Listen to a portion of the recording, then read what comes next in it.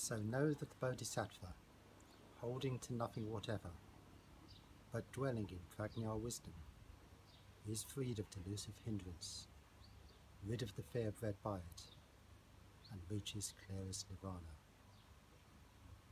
And our question for today is, what have I found confidence in during these last few months? And I guess there's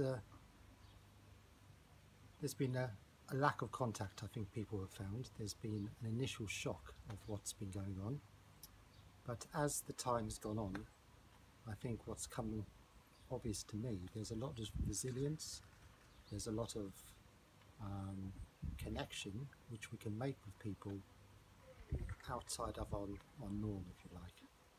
And there's all sorts of ways we can feel more connected, even though circumstances are quite different than maybe we're used to.